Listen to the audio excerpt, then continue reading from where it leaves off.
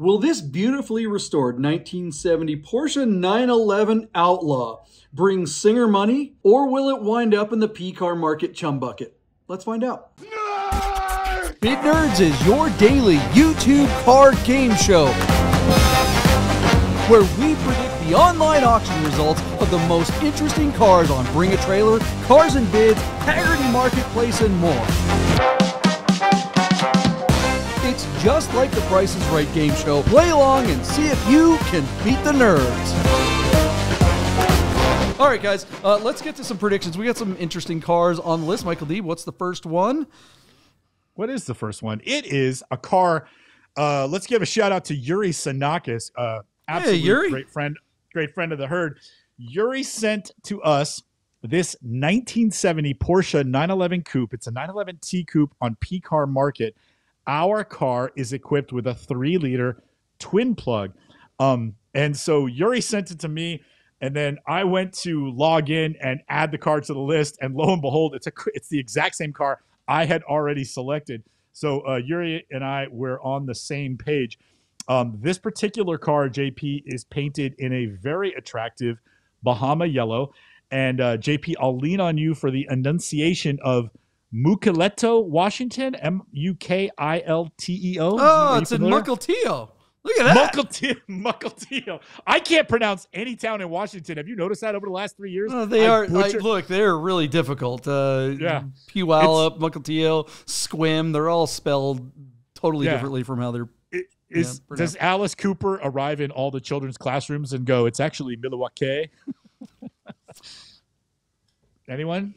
You need the little. You need the crickets. There you go. Yeah, there thank you. Yeah. Oh, man. So no Wayne's World fans out there. No Wayne's World. All right. Yeah. Jeez, Louise. All right. What did the bad guy drive? What did Christopher Walken? No, it wasn't. Wayne's World 2. Wayne's World 2. Wayne's World 2. What did he drive? What was it? Oh. Come on, mental. You don't know. He had a Cabro, if I'm not mistaken. He had a 964 Speedster, black on black. Yes, because he was taking Tia Carrera around. Tia Carrera out in the Carrera, getting a little Carrera.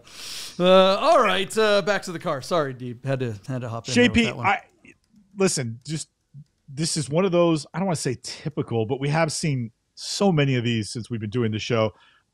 This is just a modified 3-liter SC built to be like a 74 RSR. So it's got rest of the world case, twin plug, ported and polished heads, titanium retainers, GT3 main bearings, Mahle pistons and cylinders, 10.5 compression ratio, Darty cams, PMO carbs. The car just, JP, it's just like the who's who. I love that it has the old F-body steering wheel, but a thicker rimmed version of that. It's squared off, looks like deep sixes all the way around. Racing buckets. It's got like a big Weevo tall shifter in it. This is the car that there are people that like to own Porsches, and then there is a whole nother like caliber of people that like to drive Porsches. And I like to say about Porsche versus Ferrari is that most of the Porsche fan club love to drive their cars, whereas the Ferrari guys all just want you to know they own the car. But this car, John, if you just go down the list, it has all the stuff in it that we'd want in our own cars, except this one's already done. So to me, it looks like a nice build. It seems to me that this would have exceptional performance. I'm guessing this is a car that's putting 300 horsepower to the pavement, not generating it at the crank. Suspension is done. It looks like a very well thought out build. I like everything about the car except the exit of the exhaust. I don't like the way that these pipes come out from underneath the center of the car. But other than that, that is me nitpicking to the nth degree. Everything on this is what we'd all want to have for ourselves. So JP, I just lob it right back over to you as you peruse the pictures and you look at what we're seeing here. Is there anything you would pick apart about this car, or would you just say this is a really nice one? And the climb on this car, the uphill battle for this car is going to be who built it, and is PCAR Market the right platform for the car? I'm guessing he wanted to protect his investment with a high reserve that he could not achieve on Bring a Trailer. Thus, he brought the car to PCAR Market where he could dictate the reserve and make sure that his baby wasn't stolen out from underneath him. That's why I believe this car is here. But, I'm speculating like all the rest of us are. So, JP, what do you see as you look at this car?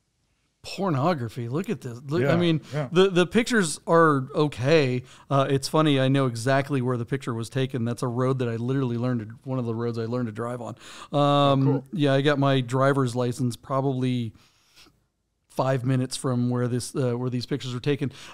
Mental, can you get to the picture of the clock on the dashboard? Oh, I was so going to go there because I'm like, all right, where do I get one of these for my 914? Give me a handful of seconds. And while I'm getting to that picture, you have some instructions from a watcher right now about purchasing this car.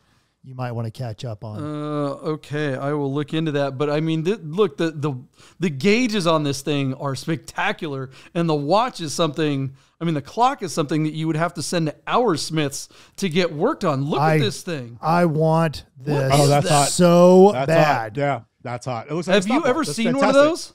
Yeah, Deeb, no, I've never seen that. No, but that's brilliant. That is spectacular. I missed that photo, so thank you, Mental and JP, for catching that. That is absolutely brilliant. That's something, JP.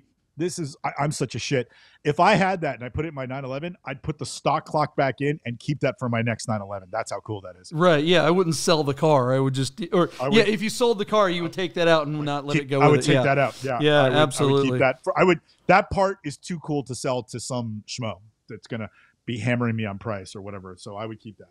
But it's badass. I love it. So wait a minute, I'm missing. Oh, hey, wow. There's a young lady in there that's saying you have permission to buy this car. Yeah, because she wants me to put it in her stocking. How's that? What? She must have a big stocking. So good. She would rock rolling around in this car. Holy crap! And according to the listing, one of the Nerd Herd, Tom, he's all over this one. The owner did this all themselves. Yeah, that's like your flying Hawaiian buddy. What's his name? Dave Kealoha. Yeah. Yeah, looks like something like of Dave's caliber. You know what I mean? Like a really nice, well thought out car. And you know what else is interesting? Apparently, Hoursmith has built clocks for 911 custom commission. Oh, come on! All right, what are you doing, Anthony, bro? Anthony, you have to send some images to John so that we can post them for you. And I assure you'll get a half dozen orders just from this show. I promise you. Actually, I need one from a 914, so hook me up. I want one for my wide body Carrera. If you can build any custom clock, it doesn't even have to look like that one. I would love to have something unique in my car that if you could paint the face of my clock or do something with a second hand to make it look like a stopwatch timer from the era. That is badass. Thank you, Anthony, for sharing that. Great pickup. Wow, that is definitely an opportunity for you, Anthony. In fact, Kevin's already got people in the Nerd Herd asking questions. Yeah. Well, we don't have a show anymore now. We're just gonna hang up. Bracelets we'll be selling them on our Etsy page here. Anthony, I would like to reserve spot number 1 for your next clock. Okay. Anthony, I have a clock for a 67 Porsche I can send you that I will use. Yeah. Oh, Mental, you're so good.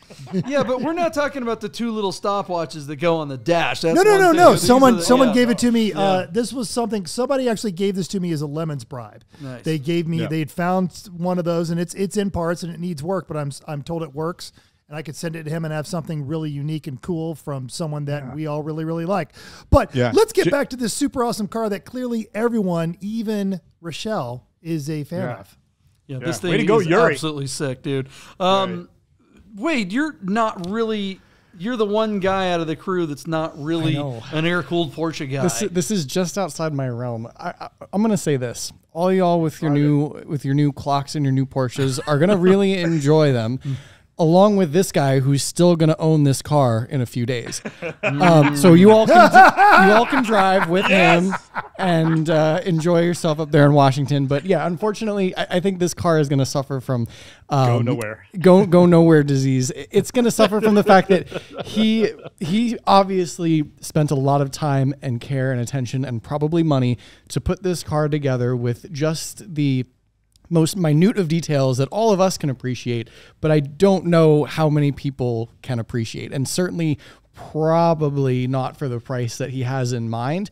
Granted, this is the platform for outrageous buy it now prices after the fact. So if he wants to put a number on this build, he probably will.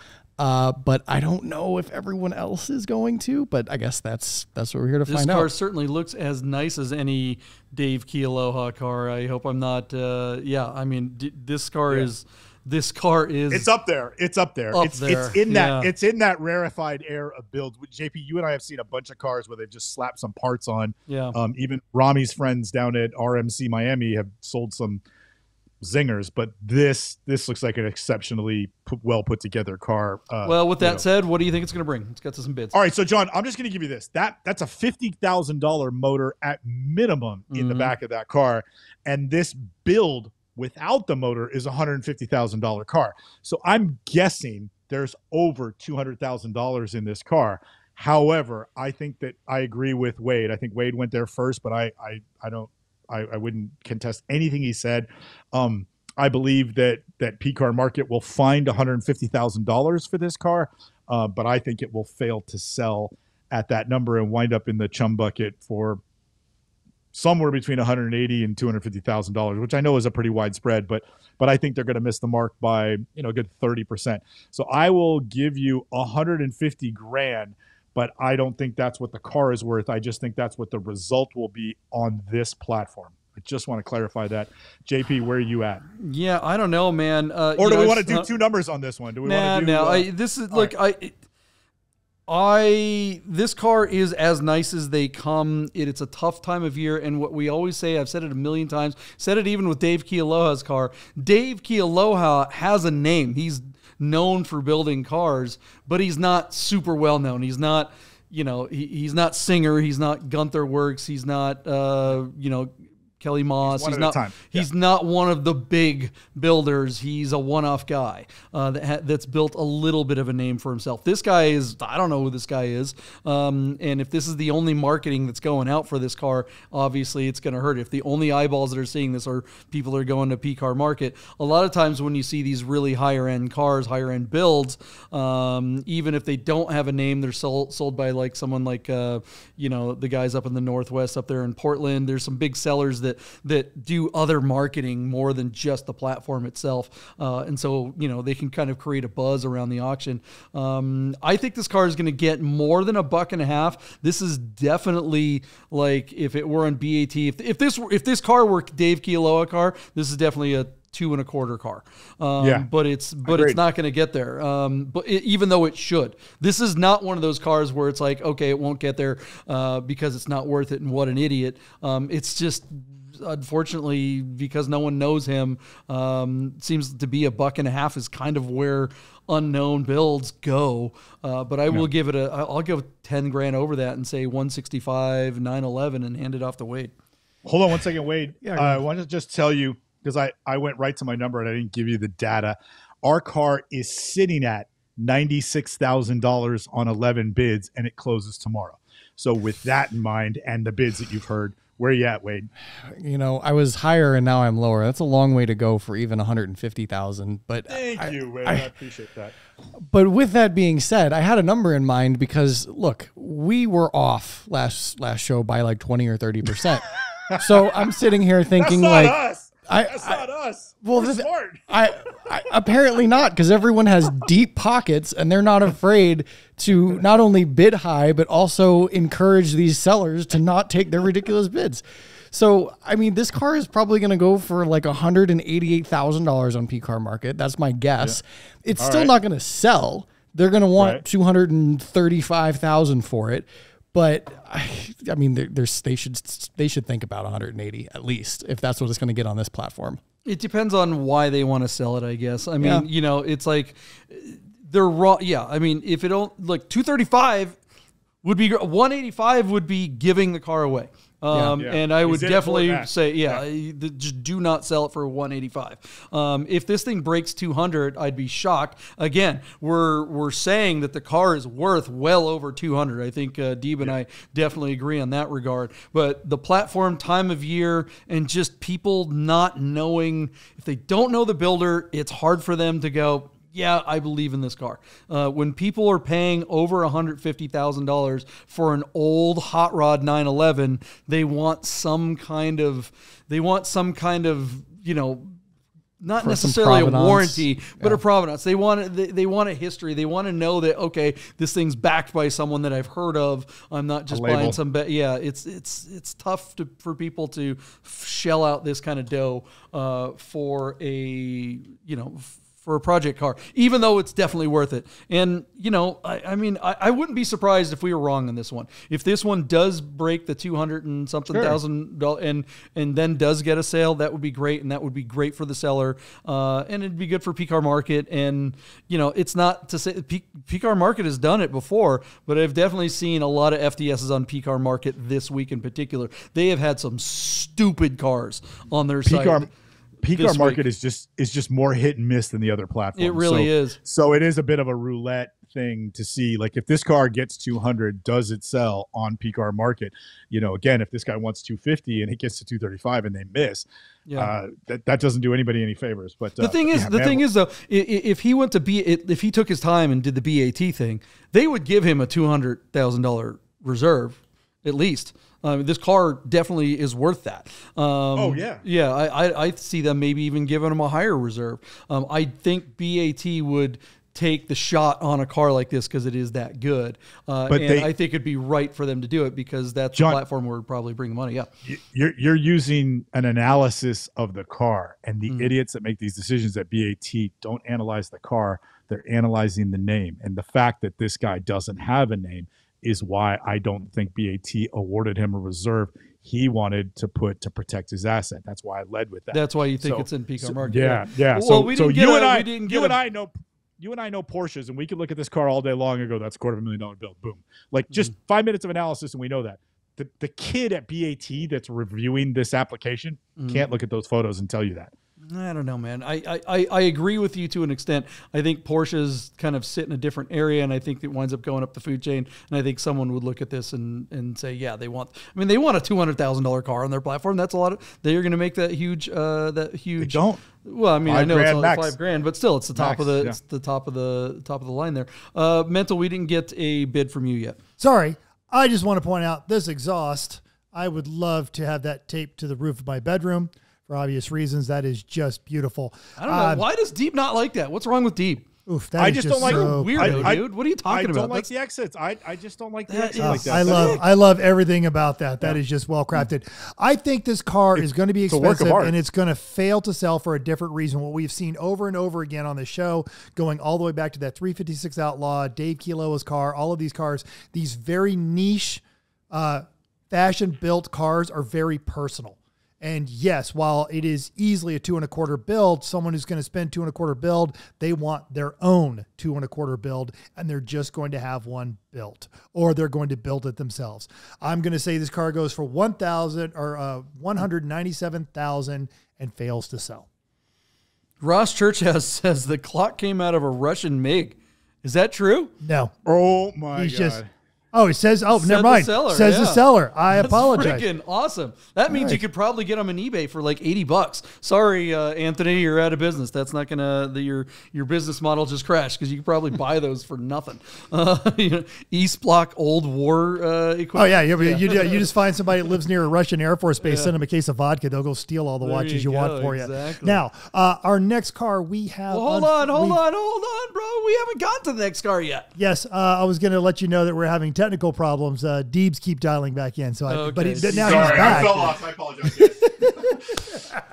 Your audio's off too, there, Michael Deeb. Everybody's hanging out. It's just warming up. You can hear me in a minute. Yeah, we right now. You've got what we call in Everyone Racers the tube of mockery going on because it is not using your regular. All right, Deeb, stop talking until your audio's good. Hey, look, I did kind of want so since we're still talking about this particular Porsche, I did kind of want to mention. Did you guys hear about the hybrid 911 that was announced today? I mean, we're looking at all this kind of old school badass, stuff. We can see your search screen there, Mental. You might want to take it off BIP before you. Sorry, there we go. So all the porn that you're watching in between shots. Which was the exhaust on that car. Yeah. Yeah, Deeb, your mic is not on or something. Testing 1 2. Yeah, we can hear you, but you're using your phone mic wrong or input. Something. Yeah. All right, give me a second. I'm gonna log off again. I'll be right back. So Porsche announced a hybrid. The next generation 911s will be hybrid. They're saying that one will come as soon as this year. I think it was in Cars and Driver or something like that. So it's going to be the 3-liter turbo that they've been running with like 100 horsepower, 80 horsepower little hybrid motor. It's not a plug-in hybrid. Guys. There it is. Now your audio is working. Good. Yeah, so it's not a plug-in hybrid; it's an internal hybrid, but it adds like nearly 100 horsepower to the car. You look at, and there won't be a manual one, of course. So that is the future of Porsche. Boy, that makes me want an old car like this one even more when I hear hybrid in a 911. Makes me gag a little bit. It makes me throw up in my mouth a little bit. Mental, can you give me your bid on that car again? Because I missed it when I was $197,000, basically 1970. Because we love to do that cute. That's what we do here. The year I was born. Anthony says if we do get one of those MIG clocks, he'll charge us 3 times the money to fix it so it works. It doesn't have to work. Yeah, I've got a real watch, Anthony. I mean, I get it. I just need it to look cool on my day. When was the last time? Have any of you with a 911 or a Porsche actually ever set their clock on their 911 dash? I haven't with all the 911s I've ever had. Constantly, I've never set and one. Then I sit there and I look at the clock on the dashboard and then verify it with my watch while I'm sitting in traffic, which it doesn't. Yeah, I know. And it's a compulsion at this point. I'm like, ooh, clock. Ooh, check my watch. Make sure one of them's right. I'm an idiot. I know that problem. Well, I mean, one thing if you have an old 911 is you never touch that trip meter, the little button for the odometer trip meter. Yeah. If you hit that thing, it will wreck it. So if you're new to an old 911, if you've never had one, never push that button. Unless you want to replace have the odometer replaced. I wrote that down. Write it down. Yeah. And the crazy thing is, like, our friends at God and Classic, when I made our TV show, Porsche Road Trip, they let me borrow I think it was a 993 C4S. And I brought a helper on the first part of the trip. And when he got in the car, the first thing I said is like, whatever you do not push that button. Like he didn't even have his seatbelt put in. He's like, what? I'm like, do not push that button ever. He's like, really? I'm like, yes, I'm not kidding. He's like, oh, I'm glad you said that because I was actually going to push it. It just screams at you to push that thing, right? Look at Switcher Gary finding picture. Yeah. That's actually my car, but that's all right.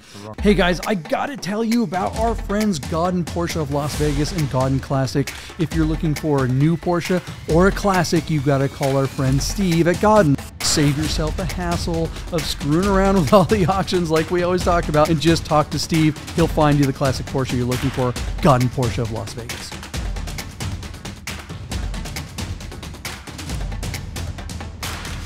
Hey guys, you're probably looking at your watch and wondering if Bid Nerds will ever end. So you better talk to our friends at Our Smiths to make sure your Rolex, Tag Heuer, AP, or any fine timepiece is in tip-top shape. Our Smiths, fine Swiss repair.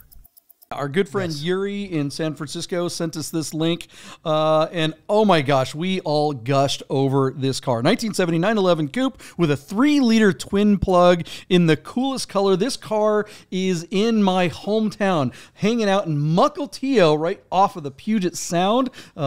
Great little ferry dock right down the hill from this car.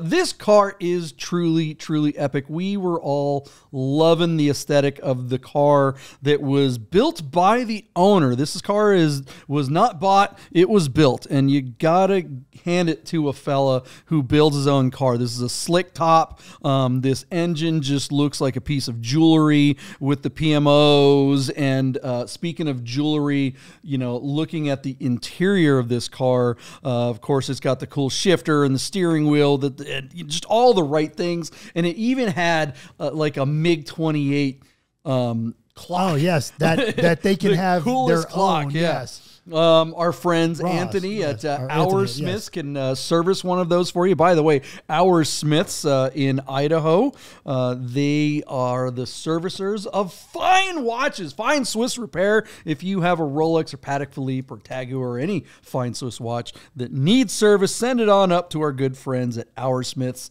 You can contact them at oursmiths.com, and they will send out a prepaid shipping package and get your watch up there, take care of it, and send it back to you good as new. Anthony himself will be servicing that thing, and he is the best at it. Anyways, this car really, I was so intrigued by this clock, I had to go and look it up. I went, trying to find one. And these MIG clocks, it's awesome because they're mechanical. So that you don't have to, they fit right in the hole on the 911 dashboard.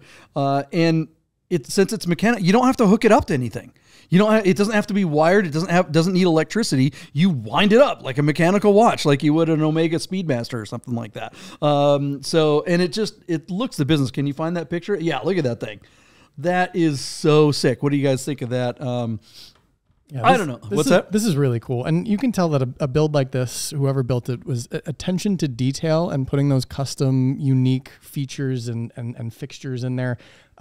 They really put a lot of time and effort in the design and the thought. And it's the kind of build that someone spent all of their effort and money and love into. But naturally, the question is, does somebody else outside this room appreciate that sort of stuff in a monetary value? And I feel like there's always that big question mark. I mean, obviously this car was built, I feel like nut and bolt with every care, but how much does that translate into dollars, JP? Yeah, that's a good question. That's what this show is about, right? We make predictions, and we had some thoughts. And look, I'm going to tell you right off the bat, we were off. Maybe, I don't know. Deeb said 150 grand. I said 165, 911. Let's see here. Was it you, Wade, that said 188? And it looks like Mental came in. Let's see here. Mental was the high bidder at 197. We were all talking about how this car we thought should bring over 200. And we just didn't think the market was there for the enthusiast people. Not to mention, being kind of an off time of year. And the fact that this car doesn't have a name. Mm-hmm. That's the thing about built 911s, built air-cooled cars, is that if it's like Rod Emery or a Singer or, Patrick Motorsports, if it's got a name attached to it, people get excited. Even if it's a small name like the Flying Hawaiian, people will pay big money. A Flying Hawaiian car, I think, is a good example of a car that doesn't have a super huge name, but it's a big enough name. Even though it's a small niche name, it's a big enough name to get the car over 200 and darn near 300. Some of his cars have gone for over 300, wow. But his last car, did like 275, and we talked about that, and you can see that episode. Look up the Flying Hawaiian's car. We also did an episode about that on Defrost Nation and the Rami Show. Check that out. But it turns out we were right. This car did sell. And I believe I said I would not sell. Like when I gave my bid of 165, I basically said I wouldn't sell it for that. Mm-hmm. I think that's a steal, and that would be giving it away. And so I believe someone stole it. This car sold with 28 bids for $160,000. I think that is stolen, and I wish I had 160,911 to have outbid this guy and had this in my garage. What do you think of that result? Wait. Yeah, it's tough. I think that there were a number of factors that contributed to maybe a 20% discount. It's definitely the time of year. It's definitely where the car is located. It's not driving season up in the Pacific Northwest, and it won't be for a while. And like you said, it's kind of not a questionable build, but a questionable person. Who is this person who put all this time and effort into this car? Are there any others like it? Maybe, maybe not. But without that sort of history or prowess or any sort of association with anything well known, it looks great, but there's always questions. At the end of the day, though, I think that beyond the build and whoever sold this, I think that time of year and probably platform held this car back at least $25K. I think 180 or 185 would have more than likely been the number even at this time of year. And I think, if he could have held out until April or May and put it on Bring a Trailer, it might have been a $225,000 car. It certainly looks that way. But who knows? And I am surprised to see it sell as well. But I mean, maybe they needed it. Maybe they wanted it gone. Maybe it was time. So it is what it is, but it is an absolute steal. I'll tell you that. What do you think of the result, Mental? I agree. And it seems that the herd is in with it's a steal. And we talk a lot on this show about the difference between, collector investment grade cars and then drivers or enthusiast cars. And I feel like, because like Wade said, it wasn't this well-known bankable name, this car went for cheap. But the person who bought it, I would almost bet that they did not buy it as an investment because they looked at this attention to detail and there was no question. Oh, if they're willing to do this to lay the bolt-in roll cage over the material and then they still painted the transmission tunnel, I can trust this person. But the people that are wanting it as a blue chip investment grade were like, oh, but I need a Rod Emery, I need a Magnus Walker, I need someone attached to it so I can get my money back. So I think this car absolutely 100% was stolen, and it was stolen by the right person who is going to probably drive it and love it. Yeah, I mean, how often do we hear someone say better than a Singer? Can you reset that? Sorry about that. No worries. Or as good as a Singer, but for half the price or whatever. I think this is one of those situations where that may actually be true. Hit the info button too. It looks like we got that. Sorry, that's all right. Professional. Some technical stuff going on here, guys. Sorry. Got it. The next show will be next year. Falling apart already. Yeah, I mean, this is one of those cars where kind of. I mean, look, it's not a Singer, but better than a Singer. You could drive this one, right? It's for a 20th of the price. I mean, come on, 20% of the cost of a Singer. I love this car. I would rather buy this than a Singer, and then get a fleet of other cool ass cars too. If I wasn't married, I would have sold my house for this. Right? And you could live in it, right? Why not? You can always live in a car. You can't drive a house. So. Oh my gosh. Anthony says that apparently 727 clocks fit. Oh, yeah. No, stop telling people that until I buy one, because now they're going to go up like $20 on eBay before I can get one and send it to Anthony to mount to my Porsche. Yeah, that's right. In your 914, or are you going to get an air-cooled 911? You get a 911.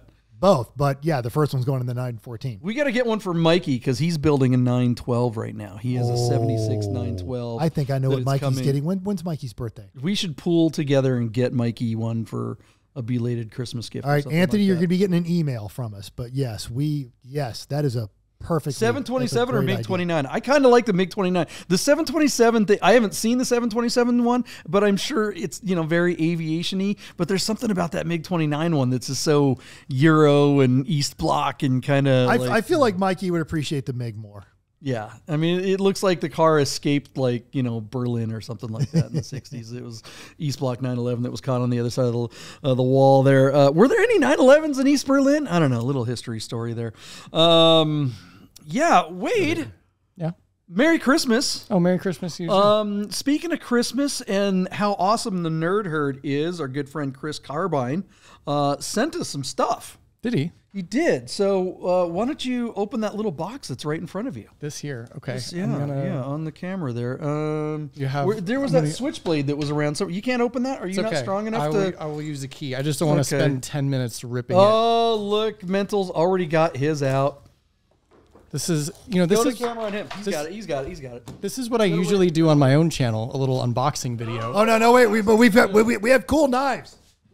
Oh, don't worry. I got it. Too late. Oh. So, yeah. Ooh, all right. Hold it up so people can see it. You say you're a professional unboxer, and people can't nobody wants to see the thing. wrapping. They want to see, wow, look at that. Look at that. There it is. So that is, I believe, where Chris Carbine visited after he came to see us for Vegas Auto Fest. This is great. Thank you, Chris Carbine, and thank you for all the support. I think technically this does make him a sponsor, because I was going to say, speaking of people that aren't sponsors but should be. Well, our actual sponsors are going to be pissed off. They're like, wait, I could have gotten a sponsorship with a couple of mugs. We love you, Chris. Thank you very much. These are awesome. Can we get a shot of my mug here? Not my ugly face, but yeah, I guess my ugly face. Come on. Here we go. Using it like you Chris. should. Yeah. All right. We're going to put some scotch in there. Help yourself to a little scotch there. You got some scotch over there on your side there, Mental? I'm doing tequila, so we are good. But okay, I think this is when you take a deep sip and say, hey, what do you guys think of that price? Let's move on to some more cars. Cheers. All right. We're going to clink on that. I'm going to take a little sippy sip. What do you guys think of the results of that amazing 911 with a MiG-29 clock? Was that car stolen like the nerds believe it was? Or do you think that's just what it's worth and that's just the new normal? And air-cooled 911 prices are crashing. The sky is falling, like our friend Michael Deeb seems to think over there at Haggerty. Hey guys, thanks for watching this clip of the Bid Nerds podcast. Play along with us live every Sunday and Wednesday night at 6:30 p.m. on YouTube. And see if your bids stack up to the rest of the nerd herd in the chat live. Thanks for hanging out, and we'll see you on the next episode. Nerd! Get those words!